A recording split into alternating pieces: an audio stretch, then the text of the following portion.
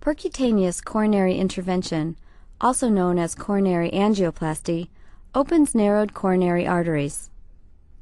A small, hollow tube called a catheter is inserted into an artery in the groin or arm and threaded to the affected artery.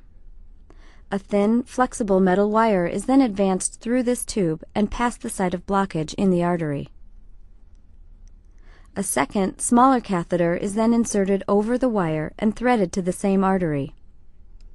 When it reaches the narrowed area, a small balloon on its tip is inflated to reopen the artery and flatten the blockage into the artery wall, while at the same time stretching the artery open to increase blood flow to the heart. Both catheters and the wire are then withdrawn. About 70 to 90% of coronary angioplasty includes placement of a stent, a wire mesh tube that holds open weakened arteries. The stent may prevent re-narrowing after an artery is widened, and it stays in place permanently as the blood vessel lining heals over it.